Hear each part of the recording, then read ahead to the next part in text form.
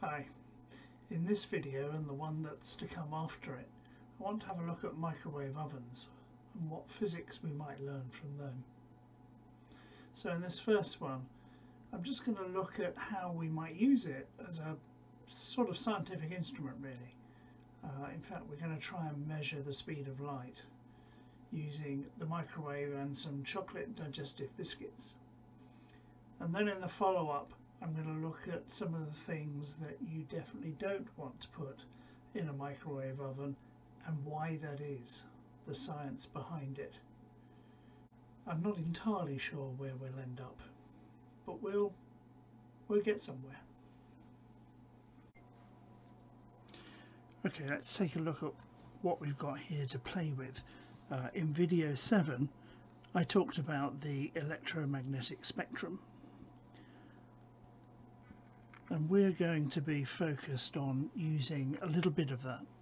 Now you'll remember perhaps from that video that the visible part of the spectrum is actually quite a narrow band of frequencies which run all the way from blue at one end to red at the other. Okay, and out this way we get energetic stuff like ultraviolet and X-rays and so on, but it's this side we're interested in. We move first into infrared radiation, which we can't see, but we know it's there. We can feel it, in fact, coming off our radiators and heaters and so on, affecting the nerves in our skin. But if we go beyond that again, then we get into the region that we could describe as being microwave radiation, that part of the electromagnetic spectrum, and in fact this overlaps with radio waves out here as well. Okay, now this is quite a broad range. We're talking about frequencies that vary from something of the order of 1 gigahertz, and it goes all the way out to around about 1000 gigahertz. Now a gigahertz simply means that we've got 10 to the 9, and that is 1,000 million, so this is a billion cycles per second, oscillations per second, and we've talked about those, what that means in a previous video as well. So these are quite high frequencies, but much lower than anything, as I say, that we get further out here into ultraviolet and X-rays and so on. But our microwave oven, and they're all pretty much in this area, actually work towards one end of this range. They work at 2.45 gigahertz, and that's actually quite useful for us. We can do some interesting things with that. But let's look at microwaves a little bit more in general terms before we move on to the specifics. We've established some generic bits and pieces about them here. I suppose the other thing we can say about microwave radiation is that it's non-ionizing. And what that means is that it cannot strip parts of atoms, specifically electrons, away from the rest of the atom.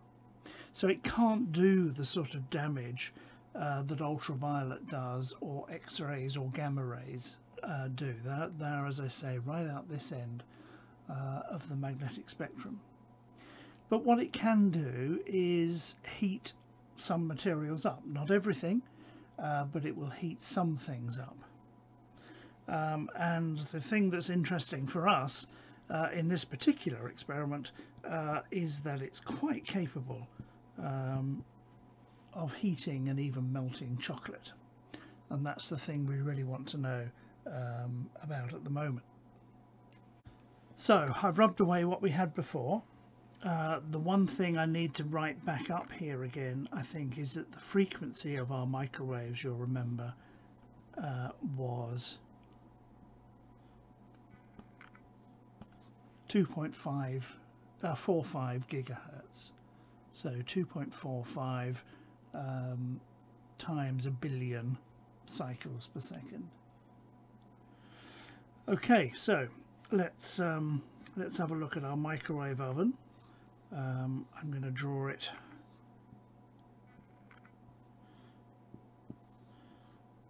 as a rectangle. My great drawing skills coming into play again. The key thing to note with our microwave is that there's a whole bunch of electronics and so on in bits and pieces of it, but the important thing is that we have a cavity in here, all right, and this is the space in which our food goes that we're heating up, all right. And the rest of the box, as I say, is filled up with electronics. It's filled up with the things that generate microwaves in the first place, and then something that pipes them into this box in the middle. Alright, so the next thing we need to remember, sorry this is getting a little bit involved now, if you go back to video 6, you'll remember, or you can go and look it up, that we covered something called standing waves, and we actually use the vibrations on a string on a guitar in order to illustrate that, if you remember. And what we discovered with standing waves is that we get a couple of waves that are passing through each other,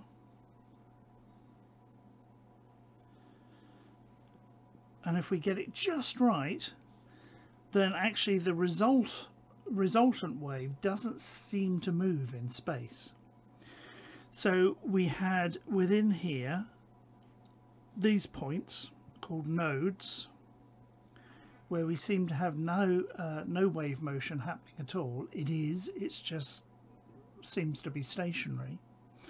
But then the opposite of that, here and here, for instance, these are called antinodes. Right, and that's where all the action is, or appears to be.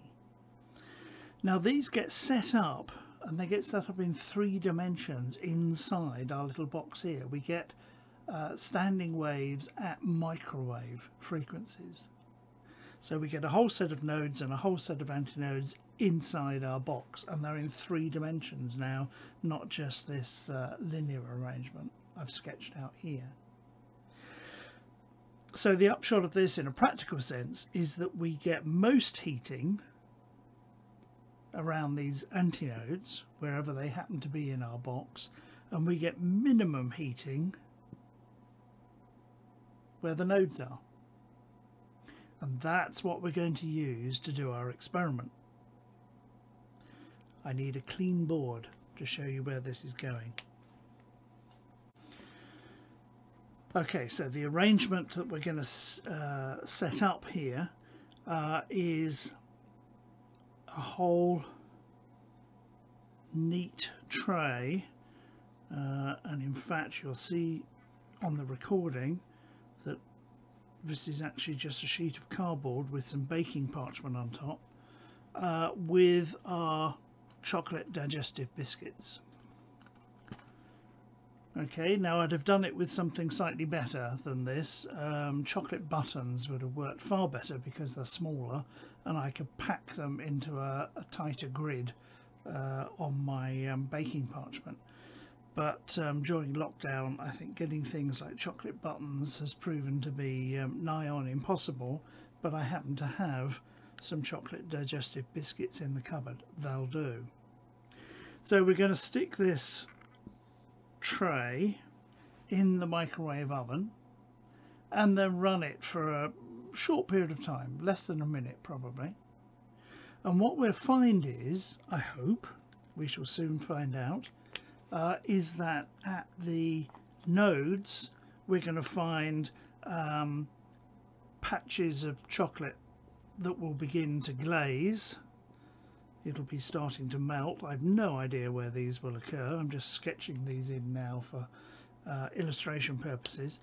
But there'll also be areas in here where we're at a node at the level of these digestive biscuits. So somewhere between the antinodes there will be regions that simply don't get a lot of heat at all, and those will remain unsoftened areas of chocolate.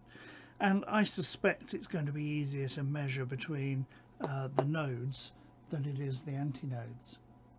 Now, why is this the measurement that we're going to do?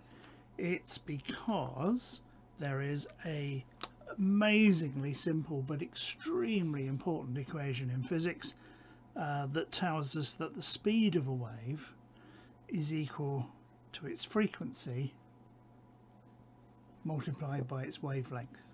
Okay, so this is going to be the speed of our microwaves, and that's part of the electromagnetic spectrum, so that's the speed of light, and that speed of light is going to be equal to the frequency, which you'll remember is 2.45 times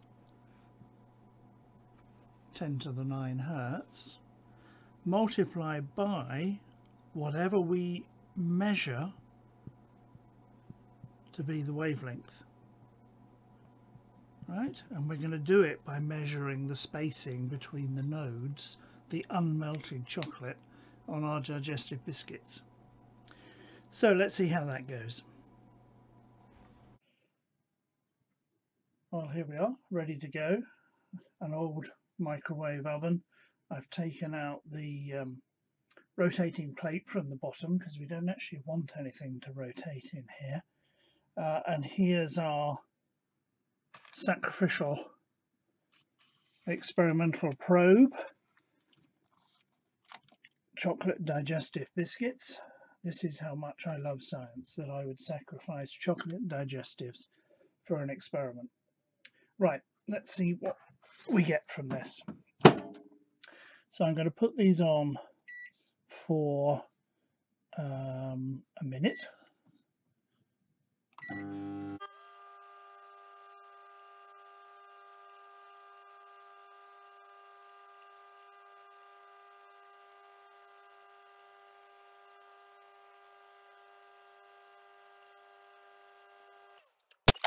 Let's see what we've got as a result of that heating. Well, here are our chocolate digestives, freshly warmed in the microwave oven. What we need to do is to measure the distance between either the melted, the glazed bits, or equivalently, and actually easier, I think, is to measure the distance between the bits that are largely untouched. So let's take these two at the back here. That's 13 centimeters thereabouts. We could measure also in this direction, and actually, surprise surprise, we get 13 centimeters as well. Okay, we're back from our experiment now, our measurement, and we've got our master equation again, remember. So the speed of light is its frequency, 2.45 times 10 to the 9 in the case of our microwave oven, multiplied by the wavelength that we measure inside. And the wavelength, so let's sketch this out again. We have this standing wave pattern, remember, and the wavelength is actually a complete cycle, so it's all the way from one node through here to the next node along. And what we measured in the microwave oven was some of those, and actually pretty clearly I've put a text banner on the film section. We measured one of those as well. Alright, and this distance we've measured to be 13 centimeters approximately. Now this is very approximate, but we can put this number then straight into the brackets in our equation up here.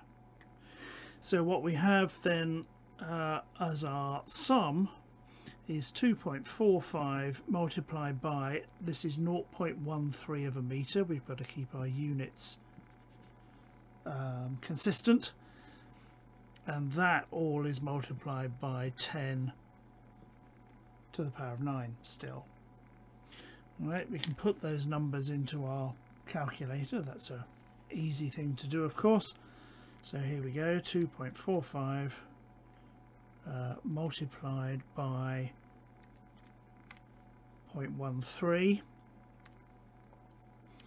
and we need to not forget our 10 to the 9, but anyway, this comes out to be, let me get this right, 0.32 times 10 to the 9, and the units we're using here means that this is in meters per second. I'm just going to rewrite this as 3.2 times 10 to the 8 meters per second, and I'm going to do that because in most textbooks you'll see the speed of light written as 3 times 10 to the 8 meters per second. So in our very crude experiment, and it is very crude, it's unfortunate that node to node distance is about the same as the diameter of the chocolate biscuits we were using, but in our crude experiment we've got a result for the speed of light that is within 10% of the textbook value. So that's okay. I think we deserve now a cup of tea or coffee and one of our warmed up chocolate biscuits. Goodbye.